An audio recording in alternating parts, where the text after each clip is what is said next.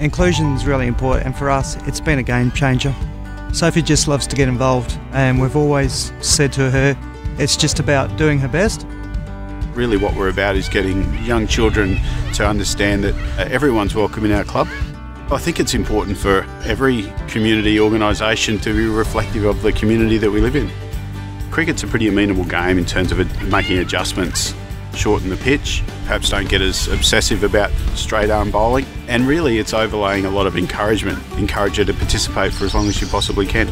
I like it that it's a team sport and everyone gets to go at batting and bowling and doing fielding.